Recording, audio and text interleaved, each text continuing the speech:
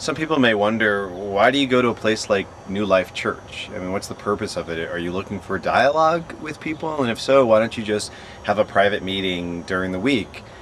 And I think part of what we're doing with stepping up and telling our stories is we definitely want to have dialogue. We want people to hear stories that they don't often hear.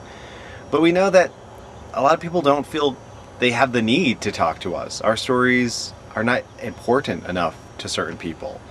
And maybe if they are, we might have a meeting on a Tuesday morning in some office and no one in the church knows about that meeting. Maybe not even other staff members know about it.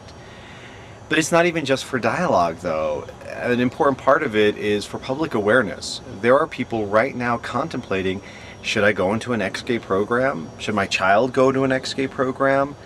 And there's a lot of misinformation going on about that.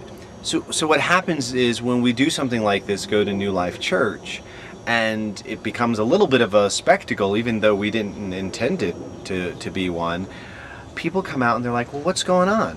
What's happening here? And discussions start among the everyday person there and the staff members. And what was amazing today, what happened was we were able to talk in a very public place about our stories with a promise of, yeah, we want to get together with you. We want to talk further with you. But I think about Jesus, because I'm a Christian, and I think about how Jesus dealt with authority, particularly people in power.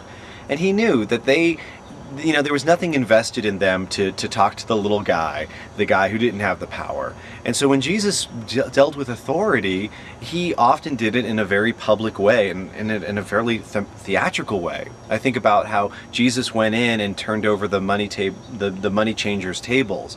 It was actually a really violent act, much more violent than anything I would ever do.